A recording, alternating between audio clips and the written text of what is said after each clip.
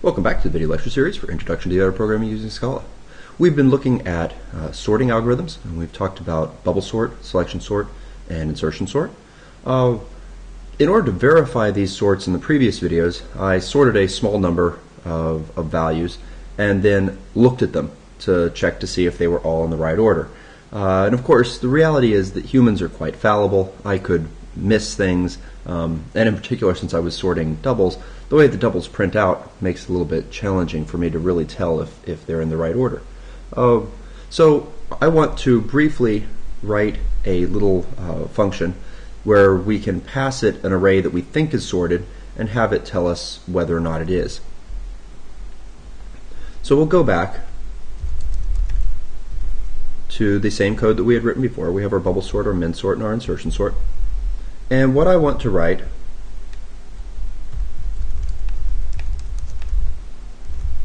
is a function that will test if an array is sorted. And we've been working with arrays of doubles so far, so I will continue that. And really this isn't a very challenging routine, though we can write it in many different ways, and in fact maybe that's a good thing for you to see. So I'll probably create at least 3 versions of this. The way that probably comes to your mind first is to use a loop. And so if I do something like this for I in 0 until arr.length minus 1, because my approach to this is I'm going to take each element of the array. So if my array, for example, had 2, 4, 5, 7, 8, I want to look at each element and compare it to the element after it and make sure that it is less than or equal to, because it is possible to have something like that. You are allowed to have ties, and so I just want to make sure that each element is less than or equal to the element after it. So I could have this for loop go through, and it goes until the length minus 1. And what I want to do is I want to do a check. Well, if arr sub I is greater than arr sub I plus 1, well, this means this failed. It was not sorted. How could I indicate that? I'm going to introduce for this method a var. It's called Brett, short for return. And then when we're done, I will return that. Now, I have to admit, I'm not really all that happy with this test sorted. I'm not happy with it for a number of reasons. One is that I used a var. The other is, even if the first pair, even if the array is not sorted in the first element, this for loop is going to go all the way through. Okay, so it's inefficient, and it's more imperative than I would like. I can change the efficiency problem by using a while loop instead, and in fact it's probably worth writing that. So if I were to make a test sorted 2,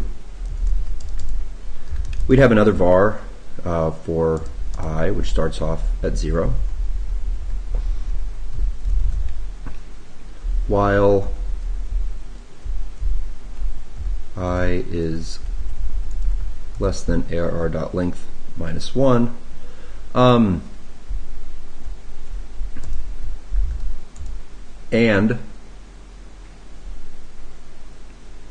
arr sub I is less than or equal to arr sub I plus 1. So I make the conditional a little bit longer in here, and then I am simply going to say I plus equals 1.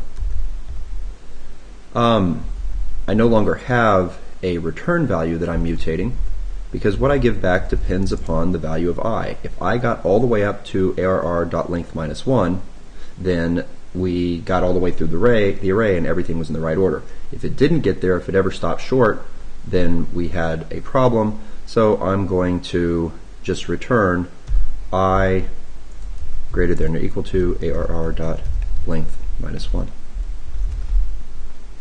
if I get to the end of the array, it's in sorted order.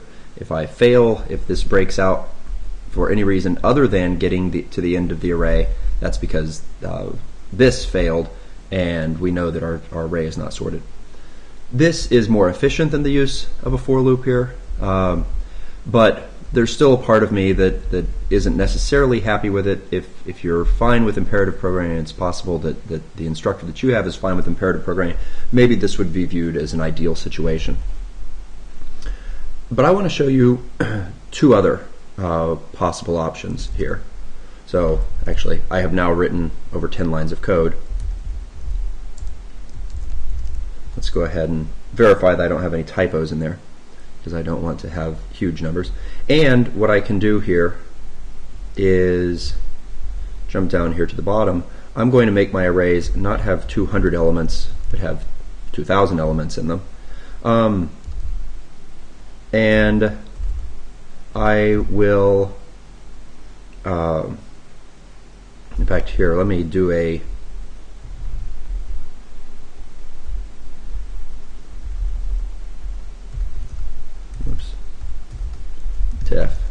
test sort. This is going to be a slightly more interesting function.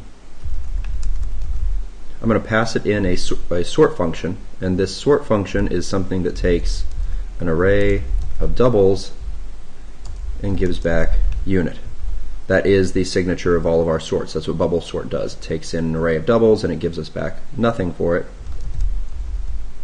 And the reason I want to do this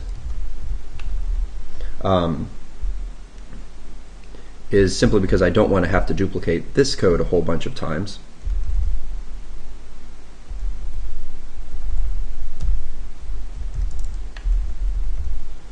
So I make my array, I perform the insertion sort, and then test sorted. And actually, wait, this won't be the insertion sort, this will be my sort func, which could be insertion sort, or it could be something else. Test sorted on nums. Print line test sort, pass it bubble sort,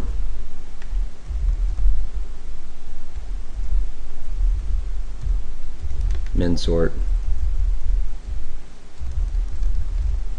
insertion sort. Let's see if I have any typos in there. True, true, true. Okay, which is exactly what we wanted to see. So how would for more of a functional approach to this, how might we go about writing a different test sorted? Well, one way of doing this is to realize that what I'm doing is I'm comparing each element of the array with the one after it. Actually, this just all goes away.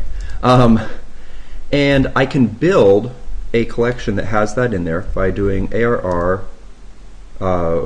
dot zip arr dot tail. And so this gives me an array of tuples, and each element of the tuple has one element followed by the next element in the array. And then I want to return true if for all of these tuples t dot underscore 1 is less than or equal to t dot underscore 2. Okay? If I change this, use test sorted 3, we still get all of our trues. Note, not only is this significantly shorter than that, it also, there are no vars anywhere. The one problem with this version is it's also extremely inefficient. Turns out that arrays do not have a fast tail method, and zipping is going to do a lot of work on there. So we kind of gave up. This is a very efficient version. It's very imperative, but it's very efficient.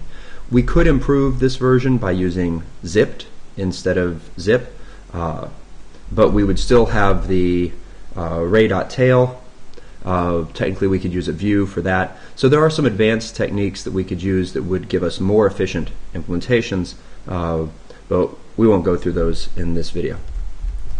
We'll come back next time and we'll look at how we can visualize the sorts that we've written.